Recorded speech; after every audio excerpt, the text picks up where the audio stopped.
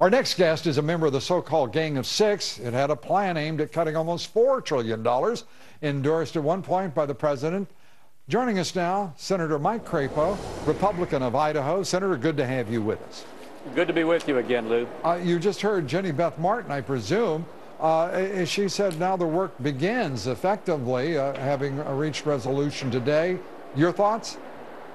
Well, I agree with her, and frankly, I have to agree with you in your comment that the Tea Party really has been central in helping the sea change that we see in Washington. Although there are a lot of reasons, and you went over them very well in your introduction, to look for more than what came in today's vote. I think we should note that a paradigm shift has occurred in Washington. Instead of fighting over how much to raise taxes and how much to raise spending, we're fighting over how much to control spending, and we are looking now to a pro-growth tax reform package that can really help to build our economy. Pro-growth. I want to congratulate you, Senator. You are the first senator to, on this broadcast, talk about focusing on growth in the economy. And Senator, that's a big deal to me, because therein, in my judgment at least, lies the future for this country. What is the next step in pursuing such an agenda?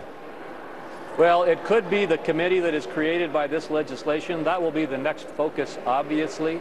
That committee can look at a lot of different issues, but I think that some of the most important things for that committee to look at, in addition to the additional savings that they are finding, is pro-growth. But and I think we find that in reforming the tax code.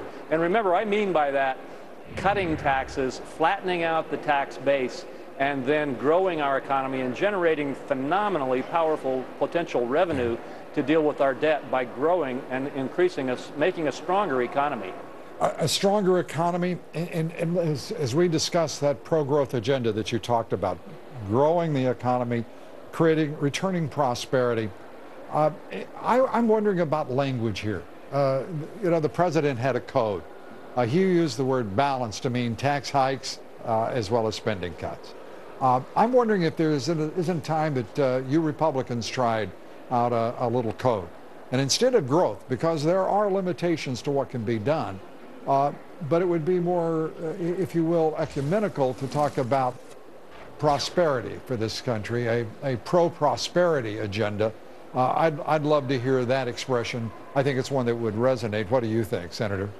Well, Lou, you're absolutely right. The real issue still is jobs and the unemployment that we face, because it's our failure to have the kind of policy in the United States that generates prosperity that is resulting in the sluggish economy.